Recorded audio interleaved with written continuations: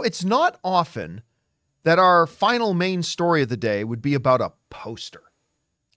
I don't know that, I can't remember the last time that's ever happened around here, but man, we got to talk about this one. Because later in the day yesterday, Marvel put out a Happy 4/4 Day poster showing off the Human Torch, which I think gives us, I mean, obviously this is an art style rendition of Human Torch, but I do think it gives us a bit of an idea about what it's going to look like. World Fair vibe. Now, that's not the interesting part of the poster. The interesting part of the poster is on the bottom half of the poster. Here comes the reveal. Of the cityscape behind him.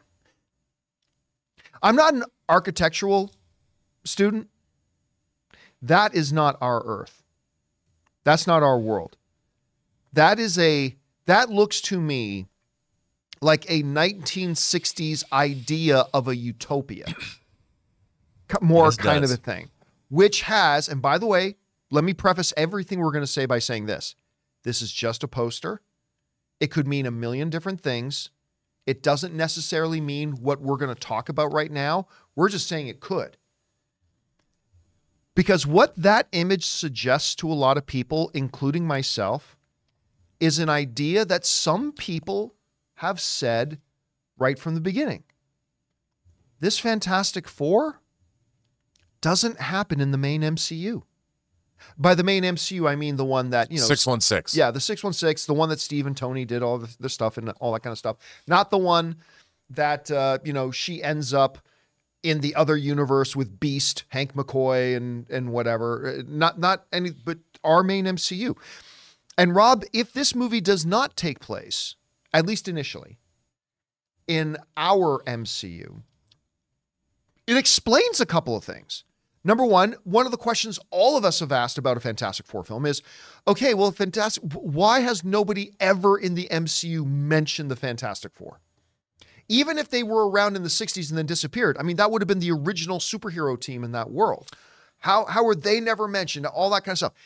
Theoretically speaking, and I think you've brought this up yourself before, Rob, actually, because so Nostradamus here. Some people said that this would explain, if they were from another universe and then maybe end up in ours, that would explain that little, inconsistency, if that's the case.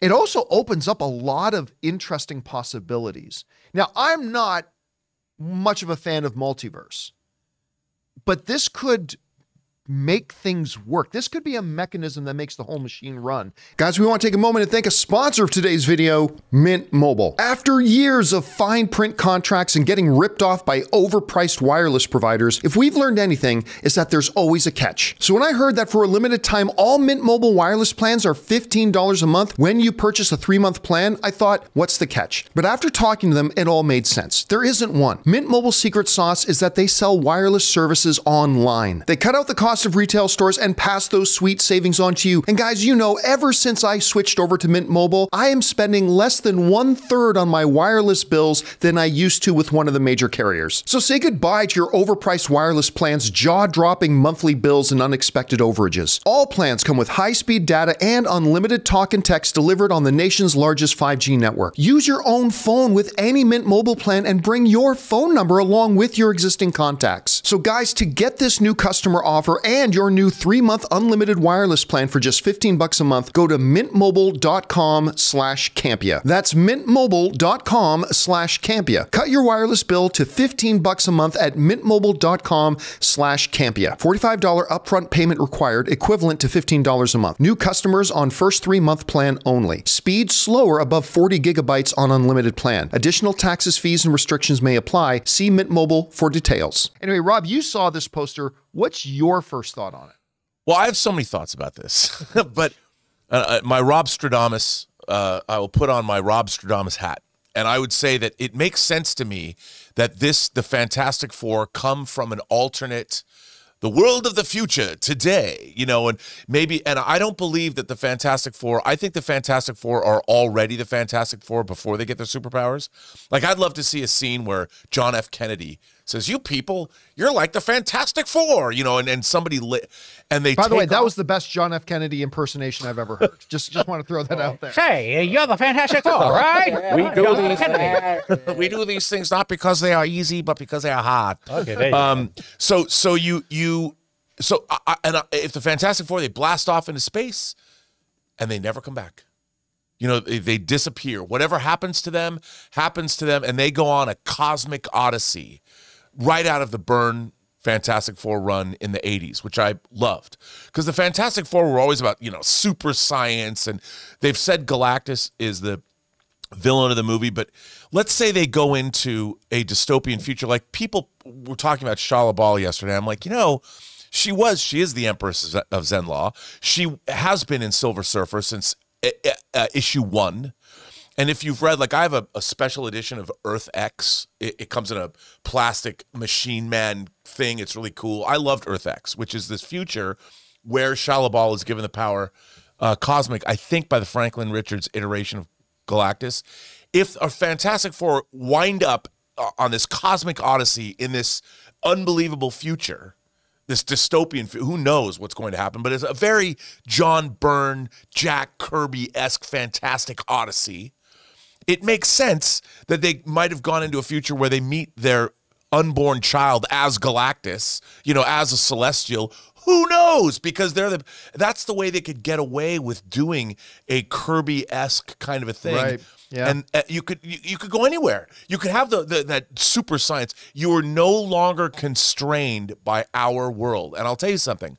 I think our world, if you look at the Tim Story, we've had 4 bad Fantastic Four movies. If you include the Corman one. If you include the Corman one. But I think part of what's hampered the Fantastic Four is they're set in the real world. When I saw the Fantastic Four Tim Story's version, the Fox versions, it seemed so mundane. I'm like, they don't belong in New York City. I want to see the Byrne, Kirby, super science future. I want to see that. And if you give us that, and these posters seem to be saying, this poster in particular is what the World's Fair view, what the Tomorrowland and Disneyland view of the future is. You give me that Fantastic Four movie, that's closer to what The Incredibles was. The Incredibles, everyone says The Incredibles, the Pixar movie is kind of right. It's the best Fantastic Four movie. It's the best Fantastic Four movie. And I think a guy like Matt Shakman, after WandaVision and going the direction that Shakman went in by showing us the sitcoms and all that, which was nutty, which was crazy, he's the kind of guy that would pull something like this off. And because they got to do, look, James Gunn and Matt Shakman are in the same place. They both have franchises that are on the ropes. They have to do something. This is you've got Wolverine and Deadpool and Wolverine teeing up, but that's the end of the Fox era and the beginning of something else. This movie is the reignition of Marvel. It's that important. And I think just like Superman is the reignition of whatever they're going to do at DC, this movie is going to establish, and I'll tell you something else, going in this direction, I think is going to be a banger. I think it's going to be a banger. If you just had to watch them in the Baxter Building in today's New York City, it'd be like, cares? Who cares? Yeah, I got the main thing for me that has me excited about this is just that it's Matt Shakman doing it. I mean, we've talked about that before. WandaVision, I honestly, in the last 5 years, I don't think we've had as much engagement on our YouTube channel as much as WandaVision did, because people started to joke, for the last 3 months, this has just been the WandaVision channel, because whenever we went to live questions, everything was about WandaVision. All the questions was about speculation about the next episode and blah, blah. And something that really Marvel on Disney Plus hasn't been able to replicate since that first one. So seeing him come in here and doing this, and maybe they're doing something kind of wild, I don't know, but I think this poster brings up some really, really interesting possibilities. One other thing, John, is that the Marvel Cinematic Universe there was a reality to it. Iron Man 1, you go back and watch Iron Man 1, it's very much set in our world. Sure, there's super science, but it's in our world. But by the time you get to the end of Endgame, the Marvel Cinematic Universe has become more comic booky with the cosmic nature of the universe. We've seen Xandar. We've seen all this other stuff happening. So when you go back into the quantum realm, it seemed goofy. It wasn't cool.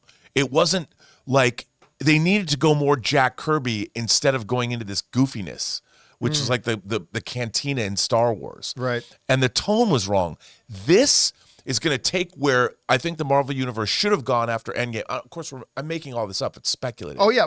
Yeah, just be clear. We're speculating. I don't Yeah, know anything. absolutely. I don't know anything about this movie other than the fact I'm excited for it. I can't wait. All right, guys. Question is for you. What do you think about this? I mean, the poster seems to hint that this movie will at least not start in the 616, what is our Marvel Cinematic Universe.